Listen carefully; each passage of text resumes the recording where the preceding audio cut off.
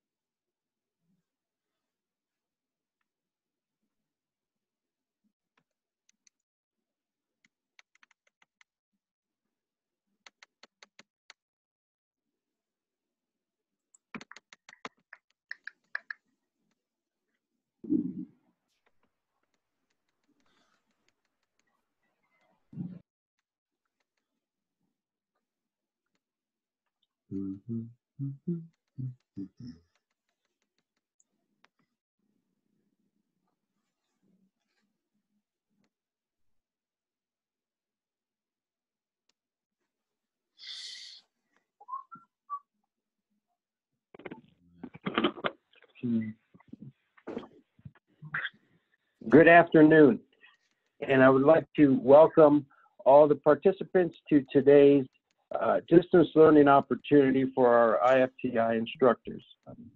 This one is going to be on sexual harassment, and we have the pleasure of having Warren Borsch and Marty Mills, who are the fund attorneys. Who are the fund attorneys for the IFTI, and I believe LMCI as well, but IFTI as well.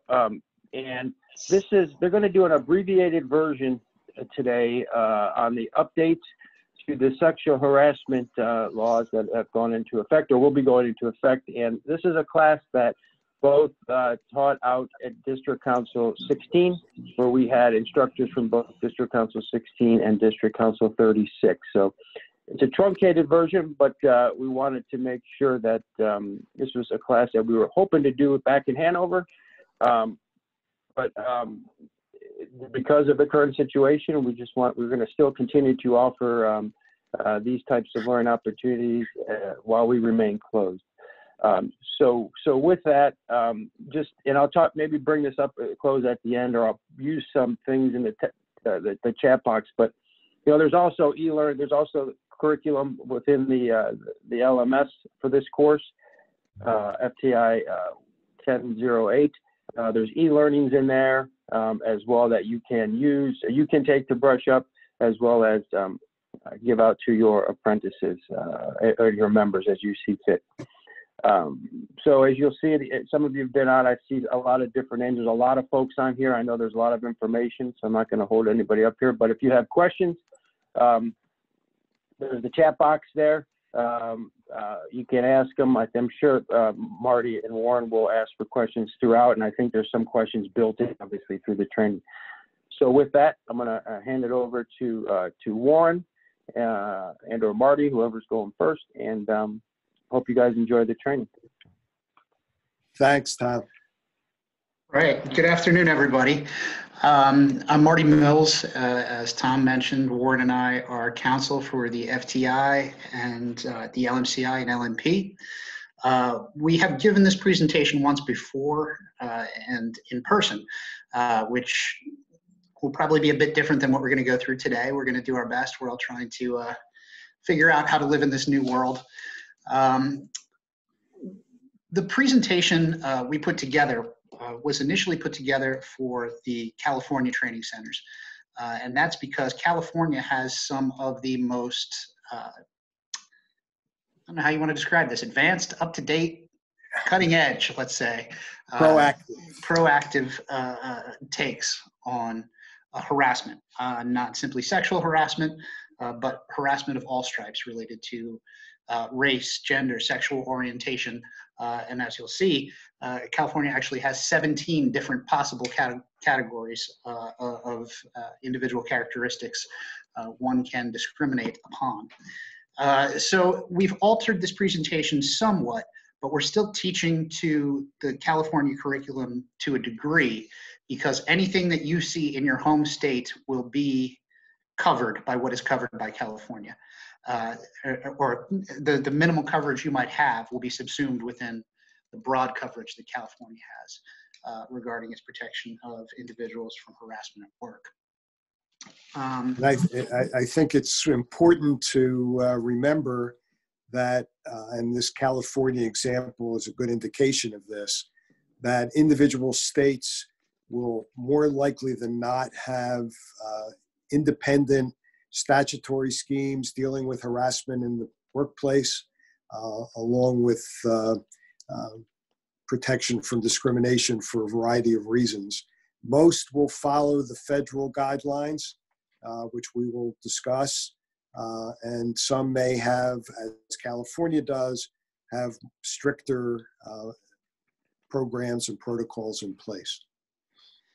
And you should also be mindful that even local governments, particularly in larger cities, will have protections from harassment, discrimination, because of categories that aren't necessarily covered either by federal or state law.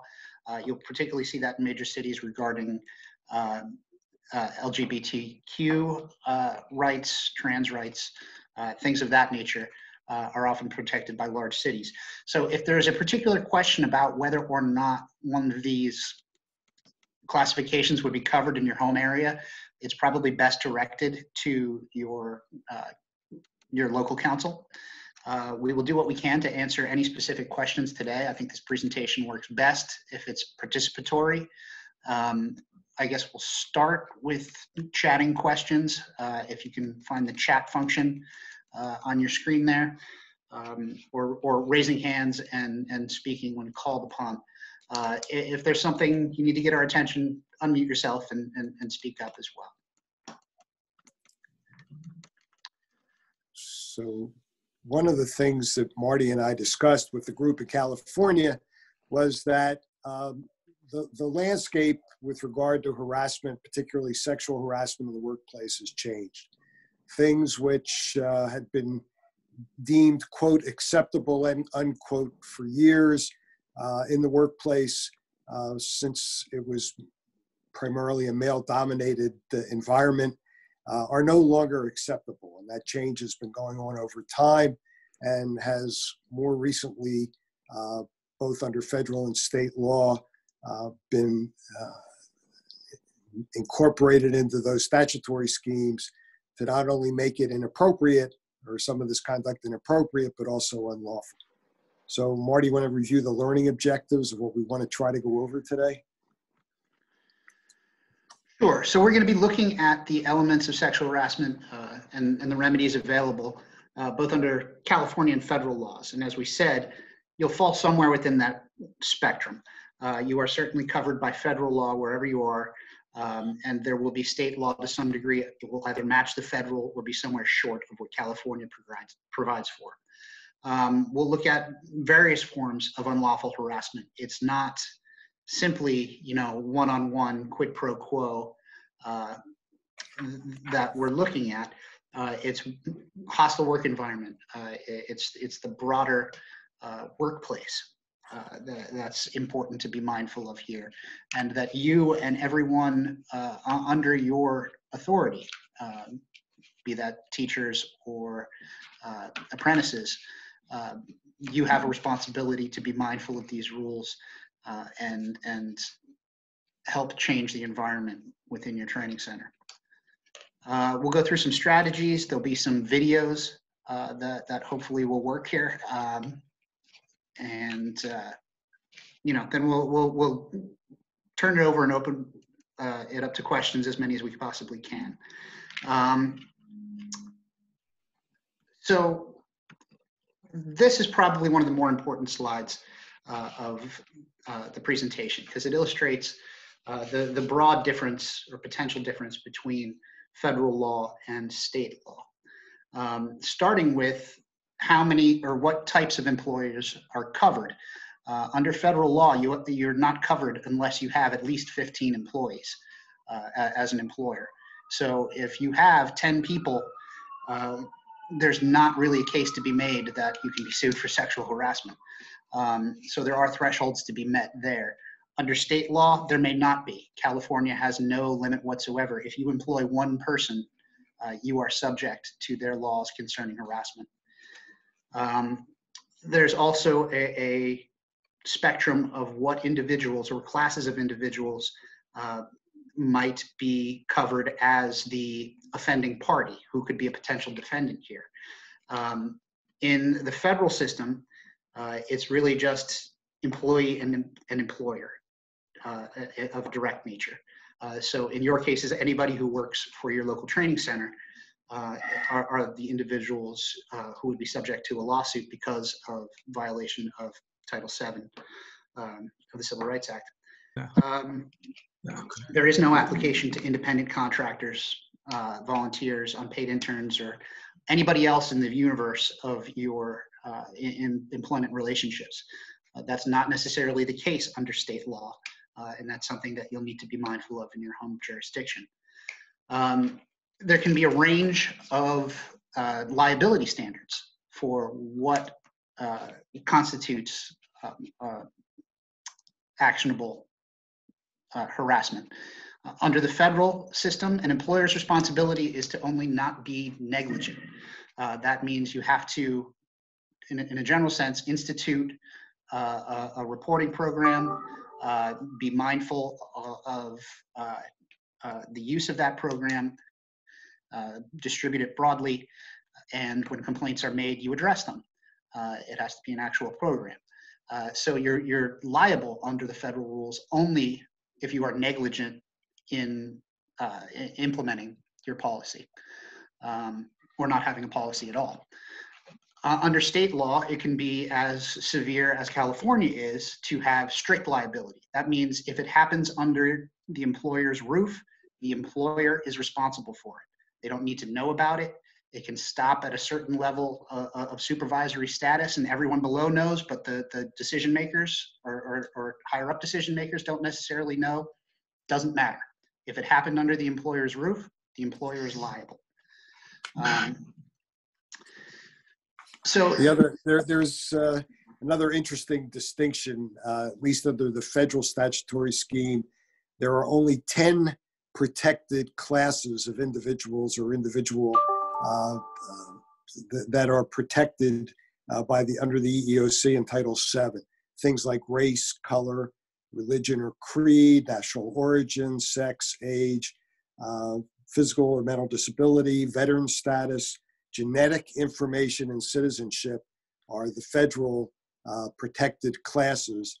California has 17 protected classes. They add things like ancestry, marital status, how you identify yourself as with regard to gender. So again, it's an example of what states have done to expand on the federal protections. And on that, as we mentioned, I'm going to skip ahead a little bit. Well, we'll get back to that in just a moment. And as I mentioned, these are the classes protected under California law, but you're only going to see employees and applicants protected from discrimination under federal law. And applicants is itself a little bit weird. That would be more discrimination than a harassment situation. Whereas under California law, you could actually have harassment by applicants or contractors or other folks not necessarily directly in an employee-employer relationship. So a video that we want to start with here today, I'm not sure how familiar everyone is with the EEOC regulations so far as they apply to, and that's the Equal Employment Opportunity Commission regulations as they apply to apprentice training funds.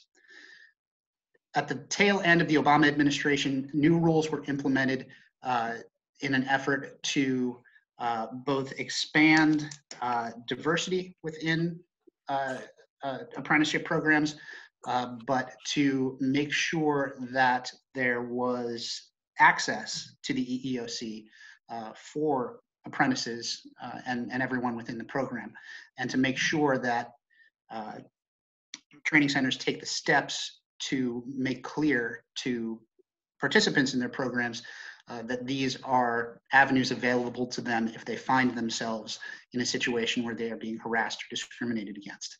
And these are pretty important for every training center. You can lose your registered status if you do not stay up to date with these regulations. And they include some training for everyone who may have contact with an apprentice. Now, that seems pretty broad because it is. I think everybody in a training center certainly has contact with an apprentice, but also everyone out in the field has contact with an apprentice. So as written, this would seem to require that every one of your members needs to have some level of training about harassment.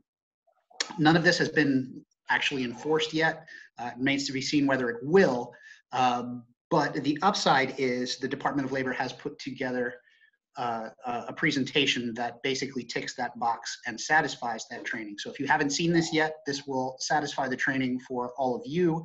But I would encourage, this is linked on the FTI website, you'll be able to get it, that you show this as broadly as possible in your home training center, in your home local, and try to create a record of how many times you have shown it and who you have shown it to, just in case the DOL ever comes knocking.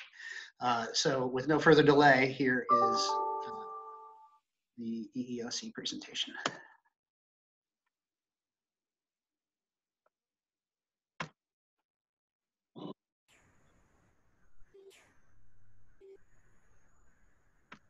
Everyone could hear that, right?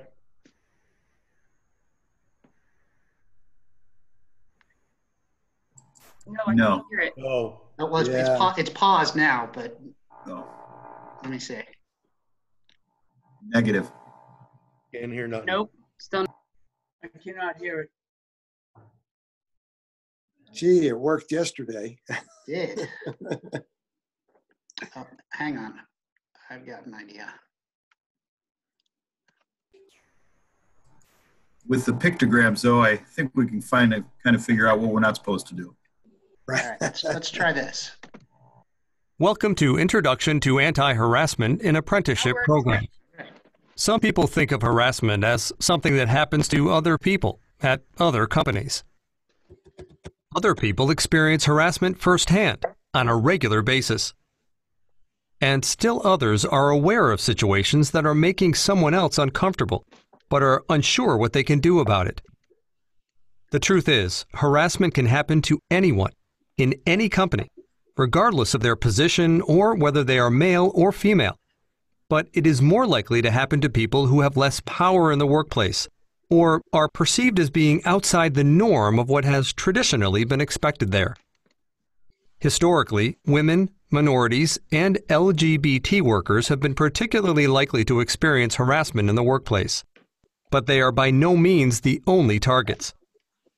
Harassment occurs when the actions of one or more people creates a situation where an individual worker or group of workers feels uncomfortable, belittled, offended, threatened, or intimidated in the workplace.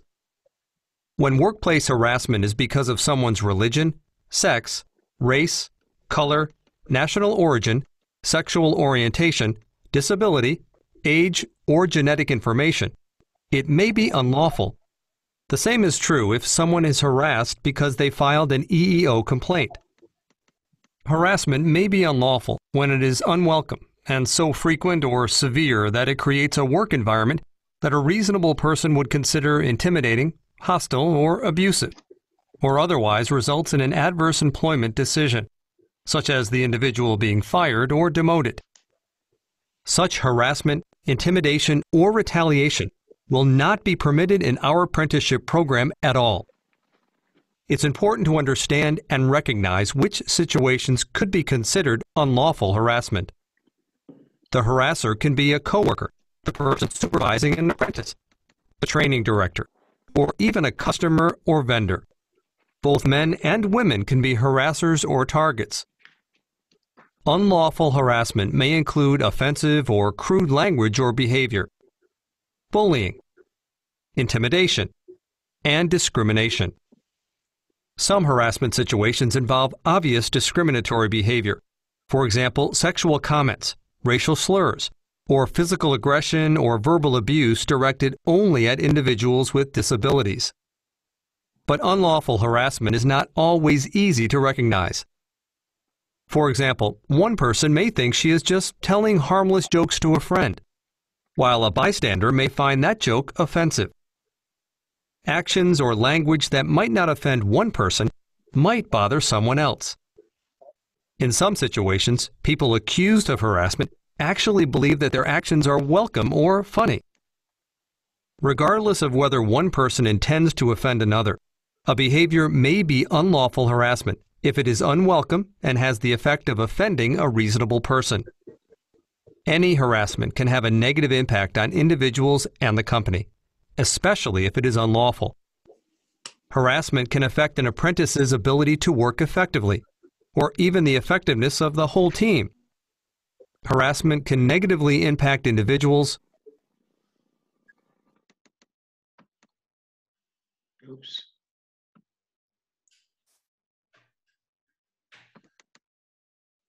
Was he in that movie with Mark Lost Wahlberg, volume. Druggy Brother? What was that movie called? Effect of offending a reasonable person. Any harassment can have a negative impact on individuals and the company, especially if it is unlawful. Harassment can affect an apprentice's ability to work effectively, or even the effectiveness of the whole team. Harassment can negatively impact individuals, our program culture, recruitment and retention of apprentices, our legal standing, and our reputation in the community.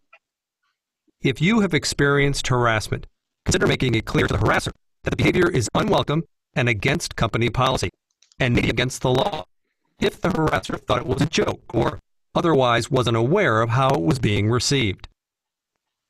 However, if addressing the situation with the harasser directly proves to be ineffective, or if you are concerned about the impact of a direct confrontation on your safety or well-being, you should report it directly to your manager, human resources, or other appropriate organization resource. Doing so can prevent similar incidents from happening to someone else and may resolve the situation you are experiencing. Retaliation against any apprentice or employee who reports harassment or other kinds of discrimination or participates in an investigation may also be unlawful and will not be tolerated. The apprenticeship program has an obligation to investigate any harassment claims and take appropriate action to ensure that unlawful harassment does not continue. Some harassment situations may result in legal action or employee termination. If they are harassed because of their race, color, national origin, sex, religion, sexual orientation, age, or genetic information, apprentices also have the right to file complaints with the agency with which the apprenticeship program is registered. Contact information for this agency is posted in our workplace. Every employee has the right to work in an environment that is free of harassment, intimidation, and retaliation. We all have a responsibility to contribute to an environment where all employees, including apprentices, regardless of their diverse races, ethnic and genetic backgrounds, genders, ages, disabilities, and sexual orientations, are valued and respected.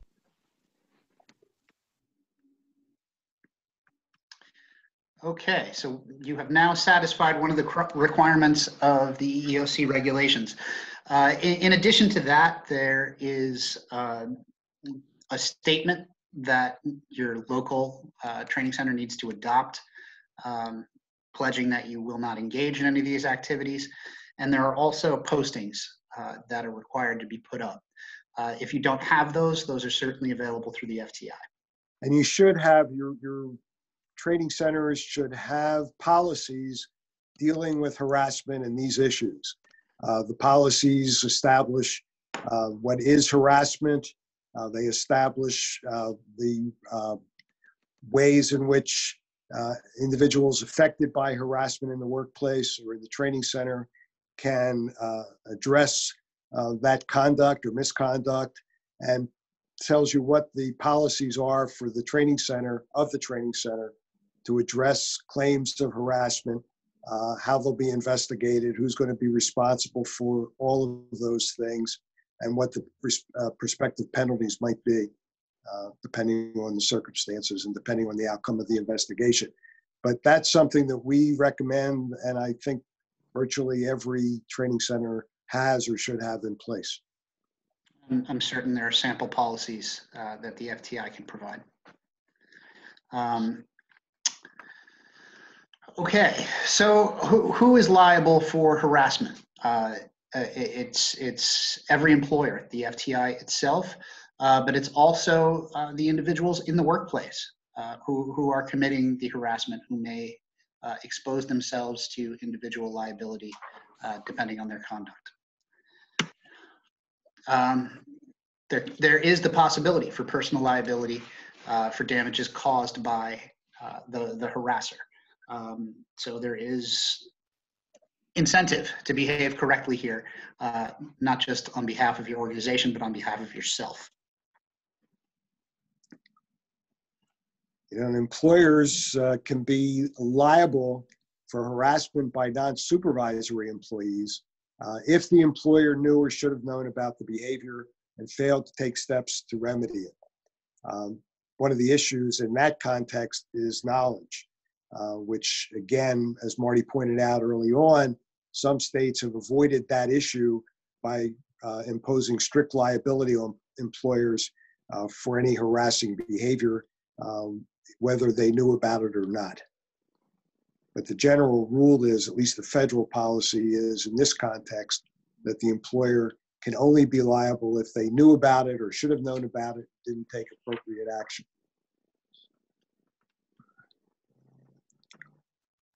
Next slide. Here we go. This is kind of significant.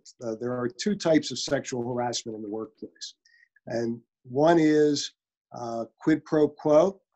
And the quid pro quo is somewhat easier, I think, to identify because it is, as you can see from A and B, demanding sexual favors in exchange for employment benefits, or B, demanding sexual favors by threatening negative employment actions.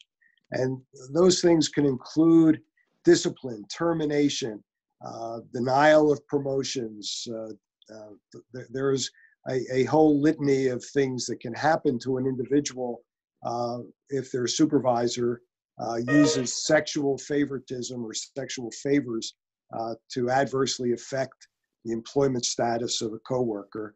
And it can happen in the apprenticeship perspective as well, in terms of assignments, in terms of getting employment opportunities, in terms of moving the apprentice up through the steps. Marty, I lost the. Sorry about that. All right. The other chat issue here. Ah, okay. So the other, I don't know if anybody can see this, but the other type of sexual harassment, which the courts and the law have recognized, is what's called hostile work environment. And what that encompasses is harassing behavior, which is directed towards an individual, it's witnessed, or it may be directed against someone else, but it's witnessed by the individual who's complaining, or favoritism of a sexual nature that infects the workplace. And that means that a particular person who is involved sexually with a supervisor or someone in management is getting preferential treatment, or women are getting disenfranchised or not getting the same treatment that the men are. And that's a sometimes more difficult part of the policy to identify and enforce. And sometimes they are similar and overlap, but this gives you a sense of the kinds of conduct that is deemed to be unlawful and actionable. Right, right. And I think, we've all had some exposure to all of these, either in popular media or in our own lives. The first, quid pro quo, is something that, you know, when people think of sexual harassment, that's generally what they think of. A bad actor doing wrong. It's the second category, hostile work environment, that it is far easier for a culture to develop that can create liability for your training center if you are not careful. That's because it's not necessarily attacking one individual person. It's about, you know, how that person perceives their welcomeness or acceptance within your organization.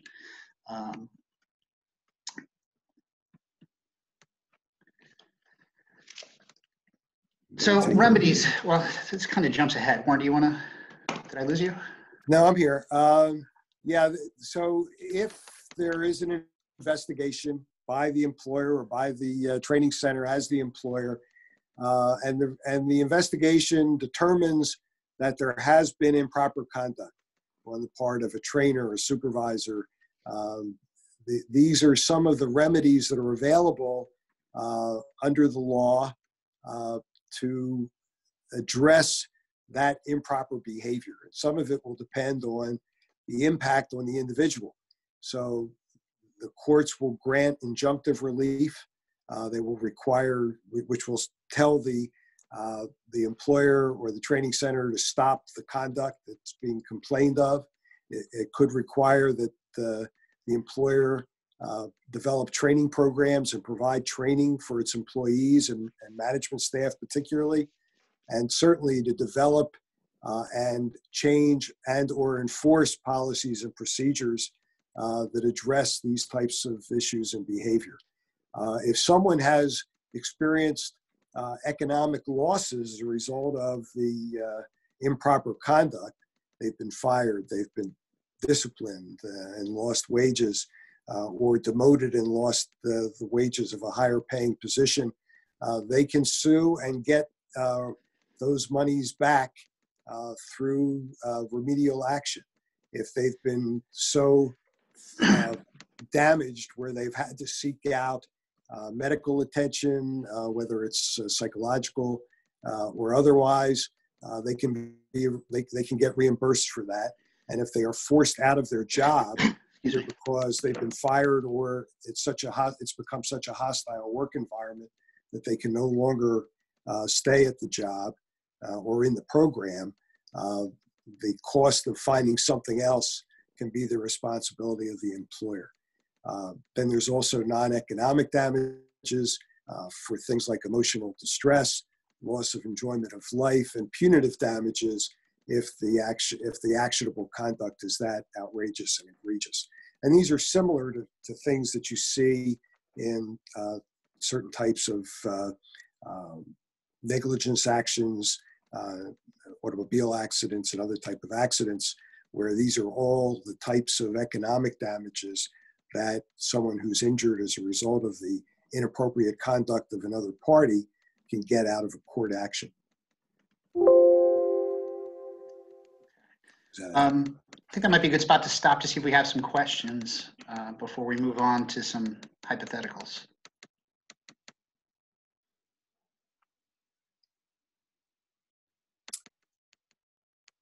I don't know if do you see them, Martin? I don't see them. I think if I got a chat, I would see. You would see, right? Yeah. Okay. All right. Well, feel free. We're going to move on to the questions. If something pops up, we'll do our best. So, true or false, the promise or reward or threat of punishment in exchange for sexual favors must be explicit in order to constitute quid pro quo sexual harassment. That means it has to be, I will give you this for that. We've heard a lot about that in the world in the past 6 months. True or false? An employee who gives in to the demand for sex in order to avoid negative consequences forfeits his or her claim for quid pro quo sexual harassment. So if they agree, then it's not harassment, is the premise of that question. Is that true or false?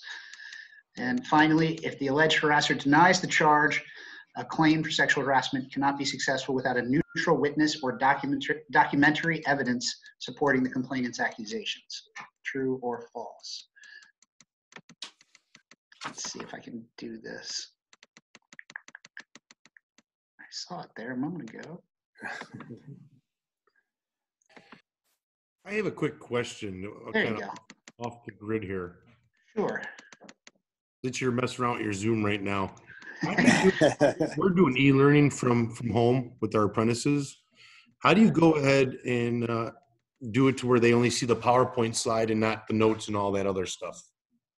Oh, you just start a presentation. Okay, that's just a presentation under slideshow. Yep. All right, thank you. Now, if anybody can tell me how you get to the chat, that would be helpful. Okay. Okay, so let's go through our answers. Yeah, so if the first true or false was the promise or reward or threat in exchange for sexual favors must be explicit in order to constitute quid pro quo sexual harassment.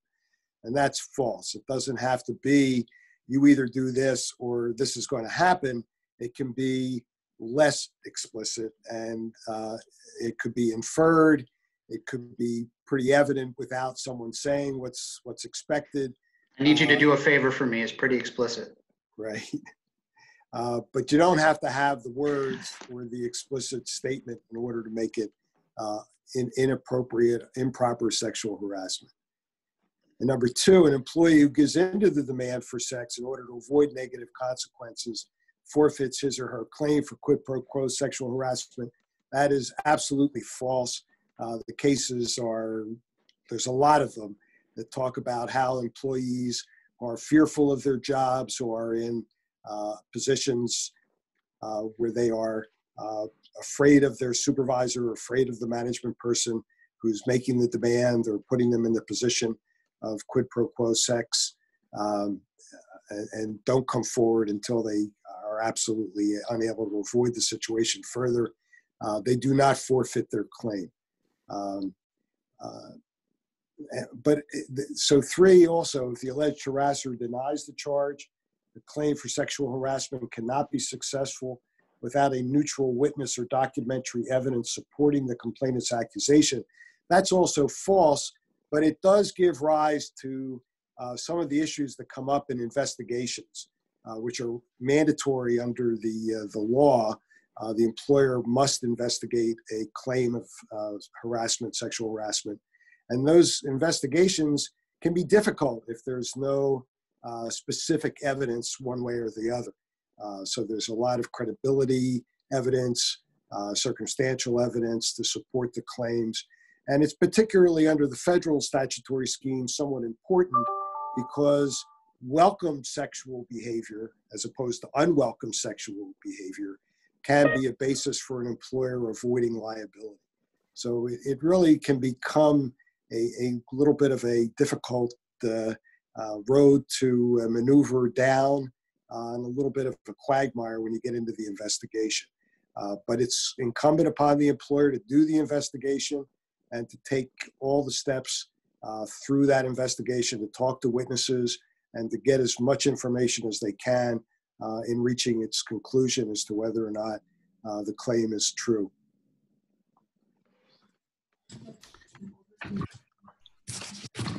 And those credibility determinations can be the most difficult part of these investigations. Which side do you believe? Do you believe them equally? They turn into some hard decisions to make. And when you get to that point, you should definitely be consulting your local counsel as to how to handle situations of that nature. It's so easy to deal with like. If we can mute, if we're not speaking. So the essence of quid pro quo harassment is authority. It's a supervisor. It's someone with apparent or actual authority to affect somebody's working life. And the threat can be express or implied. So the leader of the free world does have some actual authority, both in making promises to other nations or to give equal time what he expects of his interns. Okay, another hypothetical. Blake, the sole proprietor of Acme Co., has decided to expand and compete for state contracts. Blake hires Jack, an independent contractor, to install a computer network. Jill responds to Blake's Craigslist ad for an office manager. Blake threatens to sue Jack for breach of contract unless Jack agrees to engage in sexual activity. Blake also tells Jill the job is hers if she agrees to have sex. So there's a couple of different ways to look at this. So Jack can't sue Blake because he is an independent contractor. That's gonna depend. Jill can't sue Blake because Acme Co. has fewer than 5 employees. Again, gonna depend. Jack can't sue Blake because he is a man. Skeptical of that one. Jack and Jill can sue Blake for quid pro quo sexual harassment. Seems pretty direct. Jack can sue Blake for quid pro quo sexual harassment, but Jill cannot. So, in various scenarios, some of these might be true, but obviously, Blake has made an offer, a demand, one in exchange for the other, to both Jack and Jill. What's described there is very clear quid pro quo sexual harassment. The others are worth talking about. Independent contractors is going to depend on your state. It's possible that he may not have rights as an independent contractor in this scenario. If they have fewer than 5 employees under the federal system, that's not going to meet the threshold. Jill would not have a case there. Obviously, gender is irrelevant. A man can harass a man, a woman can harass a woman, and every variation of that you can think of. I'm not sure what the logic of E was, but obviously an incorrect answer. Any thoughts, questions?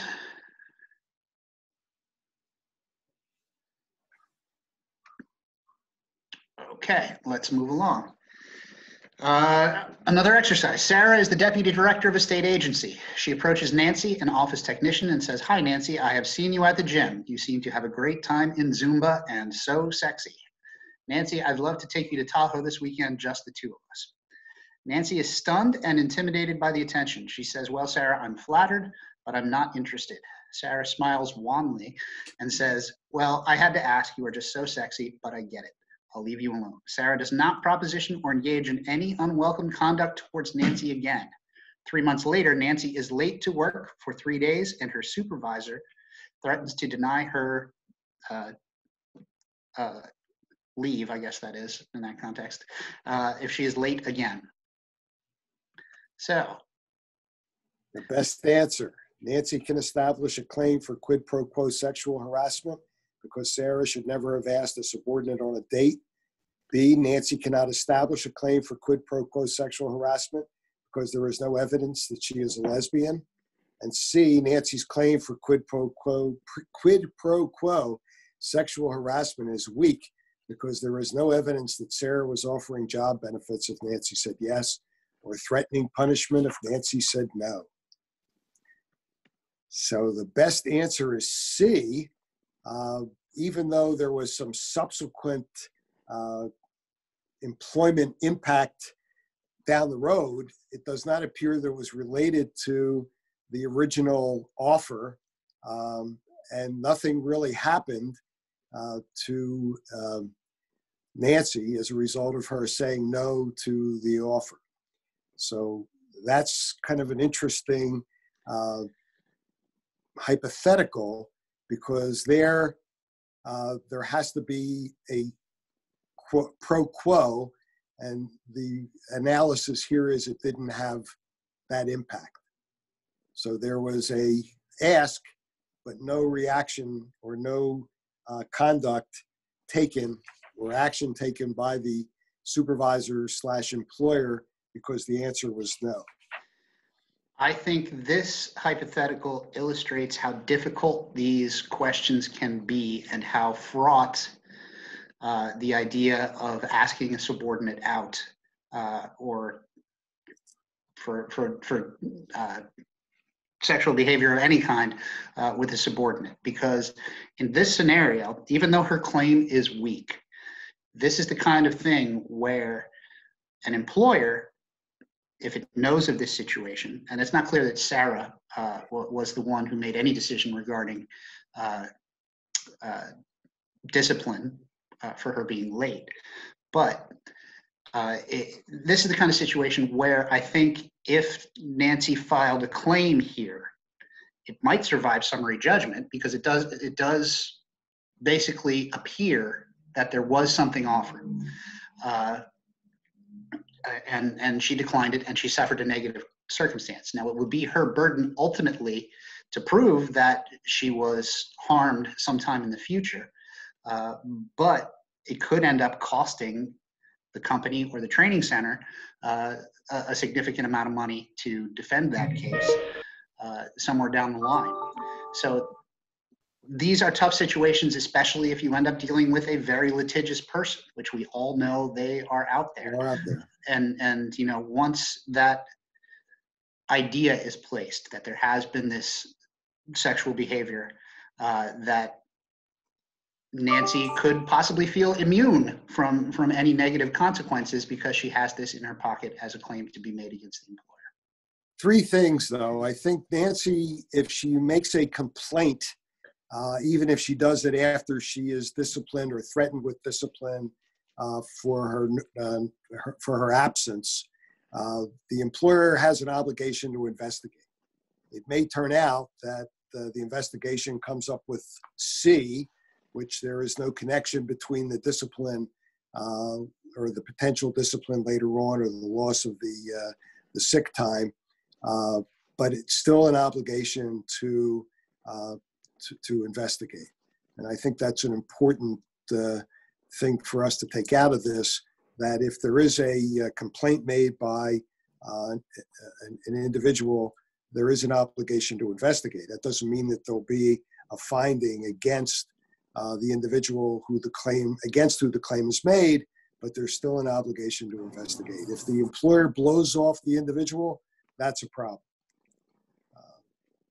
And it may turn out that there is something, as Marty said, that does connect the dots, and that subsequent denial of time off or paid time off might be connected to the initial ask.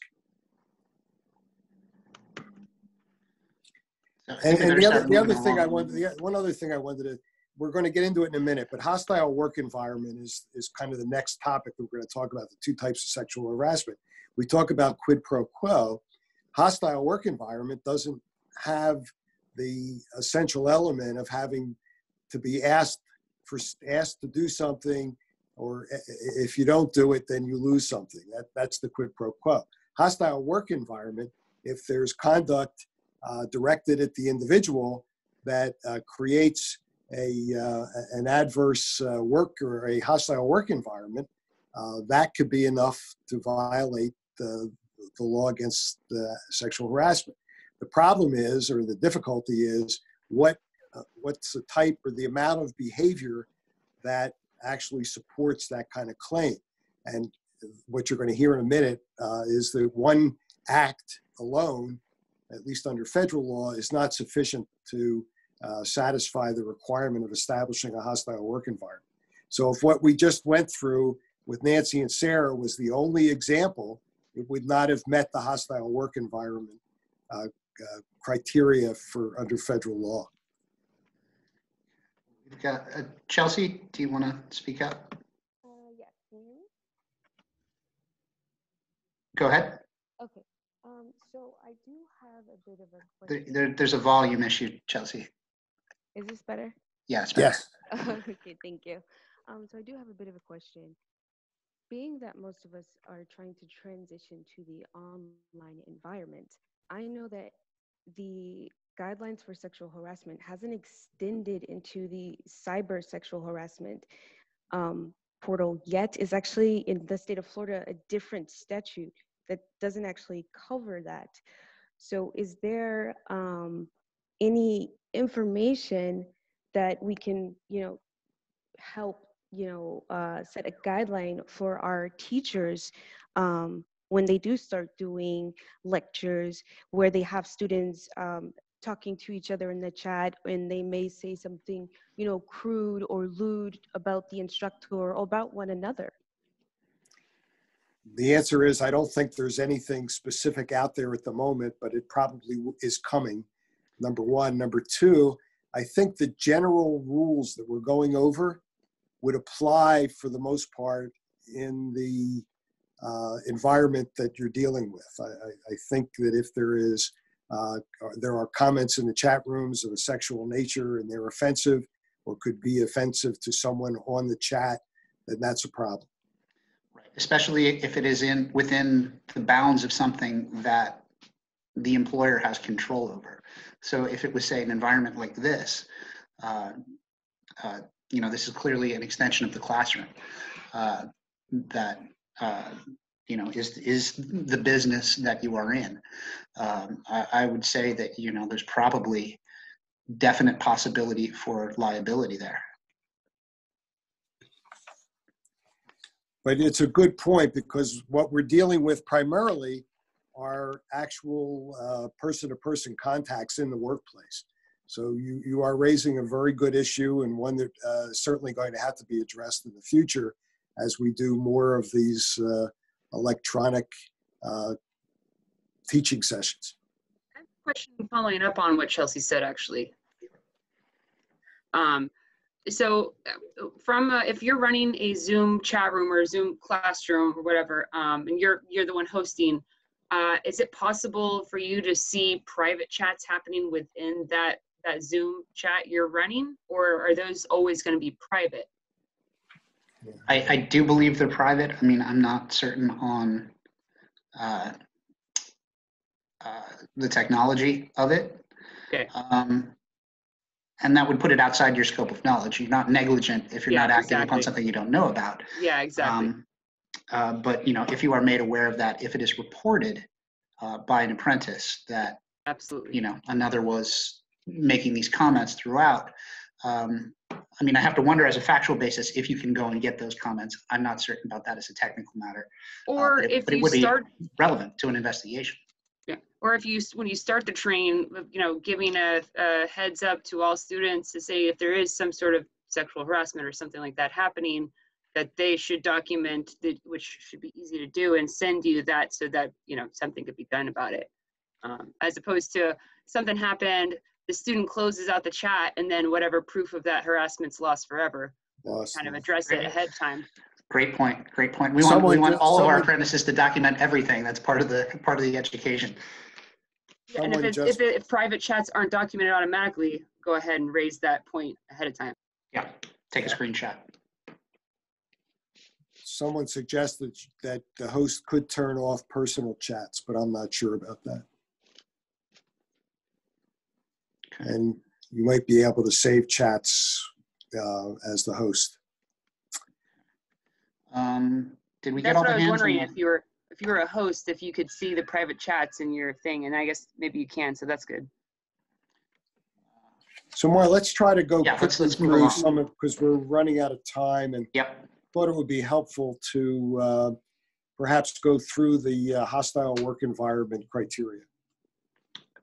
Sure. Well, there could be three ways this could happen. It does not have to be directed at the person making the complaint, although that is a possibility for hostile work environment. If someone is consistently subjected to negative images, stuff like that, that would count.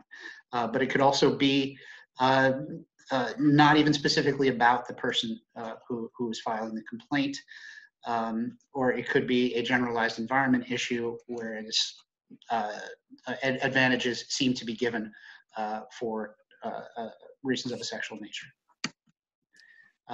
It can be verbal, visual, or physical. I think all that is pretty self-evident, but jokes, pictures, touching can fall in any of those categories. Pretty self-evident. Leering and steering, I think, are pretty difficult to make cases about, but if they add up with everything else, could constitute hostile work environment. Physical touching, always something to be avoided in a professional environment. And before you get there, Bart, under federal law, those acts have to be somewhat pervasive and, again, more than one. Severe and pervasive.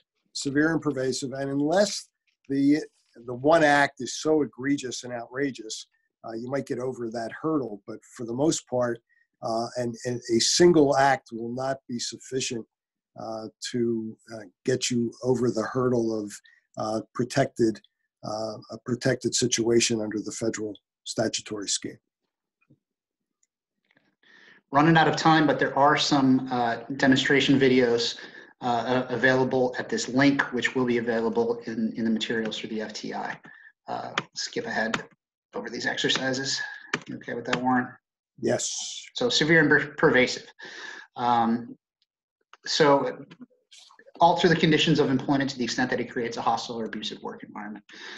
So it has to be bad, and it should be considered along these lines when conducting your investigation. The nature of the conduct, frequency, the period of time that it occurred. Physically threatening or humiliating obviously is going to be given greater weight, and the extent to which it interferes with an employee's work performance.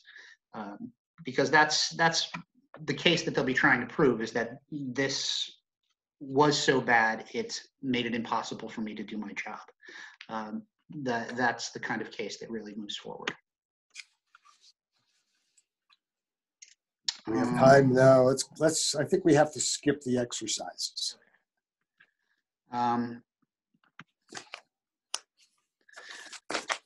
Okay. Same-sex sexual harassment, that's actionable. Absolutely. I don't think there's much question about that. Also, it doesn't matter if the conduct is motivated by sexual desire. Kind of an outdated thing. I know that's a California case, but that would be the case the world over.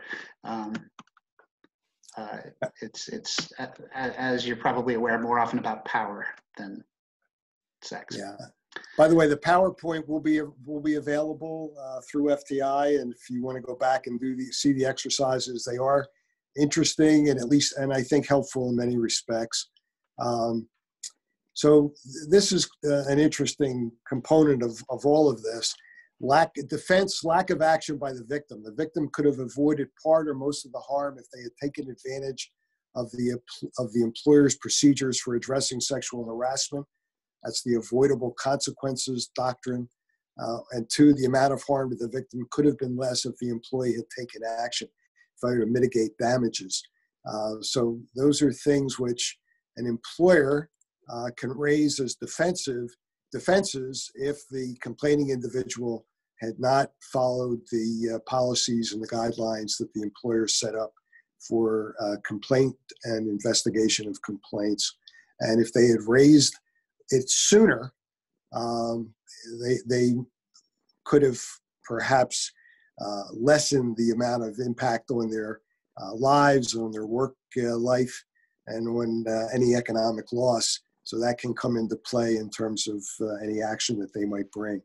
One thing that, we talk about this a lot in some of these classes about hearing the old adage, well, we always did it this way. And I think one of the things that I've come across over the years in dealing with sexual harassment issues are situations where the actor says, well, we always joked around like this. This is something that we always did. And she was part of she joked around too, or they joked around too. And that kind of prior experience under these circumstances is not a defense. If it gets to the point where the conduct escalates and the employee affected by it has particularly said, stop, I don't like it anymore, I don't want to do this anymore, then it's actionable. And it doesn't matter if in the past they may have participated. Mark, anything? I'd echo that, but I think you see in this kind of the line that employers walk, in that they have to have a procedure in place that is accessible to everyone in the organization. But if that's not taken advantage of, it's going to be viewed as to whether or not have they given enough access. Is it a system where somebody feels comfortable going forward? And if it's not, their lack of knowledge could be a problem as well. And I think if you go to employers must take all reasonable steps, Mark. Okay. There we go. There you go. So this gives you a sense of what the responsibility of the employer is. This cites California law, but it's basically the same for training funds under the new EEOC in training requirements and under the federal statutory scheme. The employer must take all reasonable steps to prevent discrimination, harassment, and retaliation. And that's something that they need to do, even if there's a specific action complained of or not complained of, or whether they knew or didn't know. They have an affirmative obligation to, through the posting of notices and overseeing conduct in the workplace, to prevent this type of action from happening. But the next slide talks about the policies and procedures that the employer should have in place. And I think what we talked about earlier, and what's I think the most critical, is to giving employees and your apprentices the structure through which to make a complaint. They need to know who to speak to, where to go, and then what's going to happen after that complaint is made, and what can the employee and or the apprentice have reason to expect, or be comfortable that they can expect from the employer and the training center in that context. So there has to be a complaint policy. There has to be an investigation, which involves conducting interviews, giving the accused party a chance to respond, and interviews of people who may have witnessed the conduct. You have to get the documents that may be out there. And it's important that the employer and the training center has that procedure in place, know who's going to conduct the investigation. If a supervisor or trainer is the one who's been accused, they should not be the one conducting the investigation. That's pretty basic, but I think sometimes it gets lost in the shuffle. And training, I think it's really important. Martin, you want to talk about training? Because Sure. This is covered by the statute. Sure. In under state law, particularly in California, there may be a requirement that you undergo regular training. In California, for supervisors, which most, if not all of you, would qualify as, it's required every 2 years to go through essentially this course. So you're getting a leg up here if your state has that requirement, or it may sometime in the future. But it is good practice, and would be evidence in a situation where the training center was accused of harassment or discrimination, that it has required as many of its employees as possible to go through training of this nature. There are different kinds of training, though, as well, particularly under bullet point 2 there, things that aren't required by the law, things related to implicit bias training. We all bring our own understandings of the world to every situation that are shaped by our background, but it is important for us to recognize that not everyone shares our experiences or how we approach relationships. which is important in this context since, you know, the harasser will generally think that they're not doing wrong when they are causing harm to someone else. So having training that helps them to recognize that is important, as well as I think bystander intervention could be particularly important as well, since it is important that everybody in the organization have the ability not just to spot when things are going wrong, but how they should react to prevent things from getting out of control, to prevent there from being a larger problem. Also keeping records regarding any reports that are made, the investigation, notes, who was involved, all of that extremely important. So, leadership. So your trainers are supervisors. Your directors of training are the top supervisor. And they're the ones with the trainers who should be coming up with these policies and conducting themselves in ways which send the right message, not only to everyone on the staff, but to the apprentices as well. And that's true of any employer situation. Hopefully we didn't rush through this too much, and hopefully it was helpful. If there is... We don't need to skip. We can skip over Don Draper. That's all right. Don't be like Don. But we appreciate your participation. If there's any questions, we're happy to take them. Or if you want to give those to the FTI, they'll get them to us and we can respond after the meeting is over. And anything we can do to improve on presentations like this, since we all are learning to adjust to this new remote environment, would be appreciated. Thank you.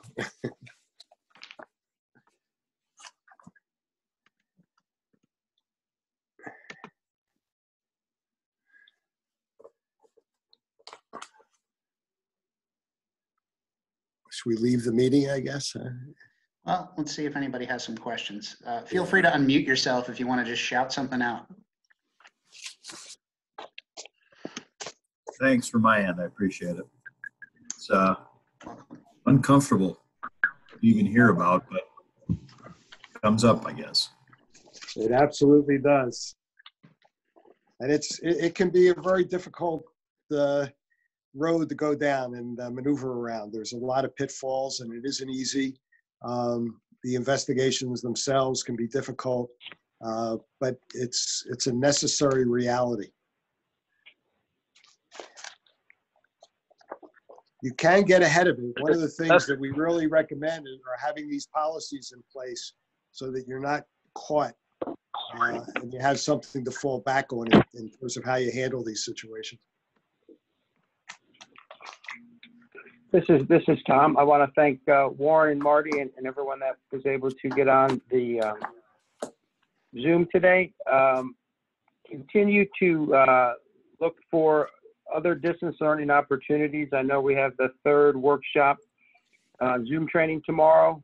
We have a couple others that we'll be offering. So just keep an eye out for those as they come in. A couple that I know that are in the process of being developed. There's one that we're going to be offering, the first aid CPR through Cascade Learning. We're working on a COVID ICRA training, which will be using the CPW. We'll be customizing the CPWR curriculum. Probably have a HAZCOM, as well as maybe a abbreviated version of the PCB training as well. So again, we appreciate Warren and Marty for their time. And again, continue to look for those emails from the FTI International, as well as the resources that are available for you and your apprentices in the LMS. So with that, I hope everybody has a good rest of the day. Stay safe, everybody. Absolutely. Thank you.